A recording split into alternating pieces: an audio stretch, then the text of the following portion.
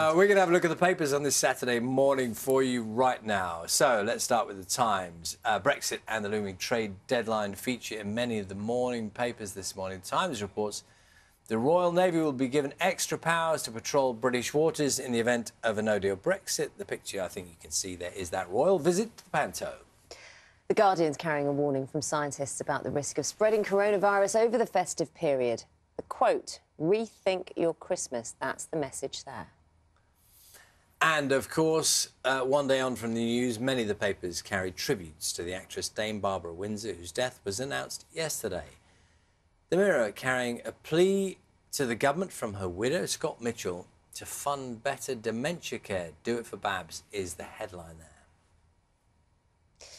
And this picture, you saw it earlier, features in many of the papers. We reported, of course, the Duke and Duchess of Cambridge and their 3 children enjoying their first royal engagement together as a family, attending that special pantomime to thank key workers for their efforts this year.